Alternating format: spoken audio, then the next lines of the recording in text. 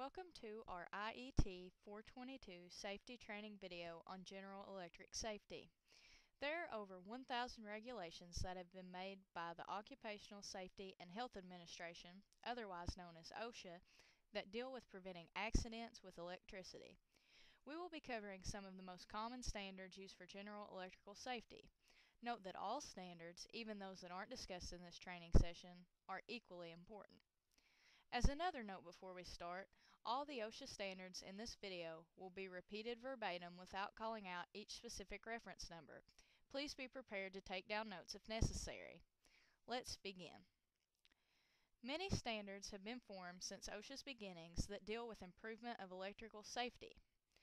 Our objectives for this video will cover three major subparts of the following general safety requirements: general requirements, wiring design and protection, and wiring methods, components, and equipment for general use. In the first subpart, we will be discussing electrical equipment and the standards that evaluate it. Under general requirements, it is stated that electric equipment shall be free from recognized hazards that are likely to cause death or serious physical harm. Predicting hazards before they come up is a major key, and safety equipment is always necessary. This equipment should be evaluated by the following: suitability for installation, mechanical strength and durability, wire bending and connection space, electrical insulation, heating effects under all conditions, arcing effects, classification by type, size, voltage, amp capacity, and use, and other factors that contribute to the practical safeguarding of persons using or likely to come in with the equipment. Please take notice of the OSHA standards reference numbers. In the next subpart, we will be talking about the identification of grounding and grounding conductors.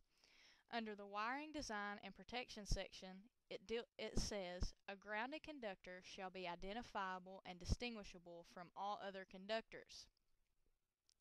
According to the National Electric Code, the NEC, Article 200.6, a grounded conductor or the neutral shall either be white, gray, or have three continuous white strips running the entire length. An equipment grounding conductor shall be either green or a yellow stripe or bare. A grounding terminal, such as on a receptacle, may not be used for purposes other than grounding. Again, I would like for you to take notice of the reference numbers.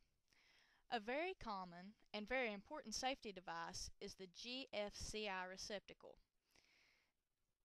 Section 1910.304B deals with this device.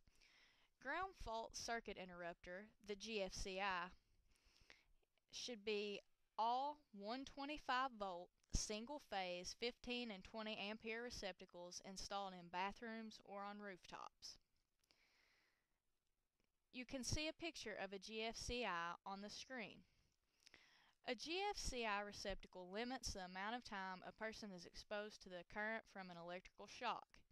It does not prevent electrical shock. This is a common misconception. In our last subpart of the video, we cover conductors that are entering boxes, fittings, or cabinets. Conductors entering cutout boxes, cabinets, or fittings shall be protected from abrasion and openings through which conductors shall be closed. Any unused openings in cabinets, boxes, or fittings shall be closed. Where cable is used, each cable shall be secured to the cabinet or cutout box. However, there is an exception. If you are using non-metallic sheath cable and it is supported by a non-flexible raceway and is not less than 16 inches or longer than 18 foot, fixing is not required. One very important thing to remember is if conduit is being used to protect conductors, that the maximum fill of that conduit is not exceeded as described in the following OSHA standard regulations. Take note of the number. Overfilling conduit can lead to excessive heat buildup and fire. Annex C of the NEC list many conduit fill tables that are very helpful in determining the space required for conductors. Now that you are more familiar with electrical safety, we hope that you will put these new regulations into practice. Remember, this video only covered a small portion of the safety standards required by OSHA. In order to work at the safest possible extent, make sure you review all the standards before you work with electricity. Also, be educated on any local regulations that are required by your city zoning laws. Always remember, it's safety that matters, especially when working with electricity.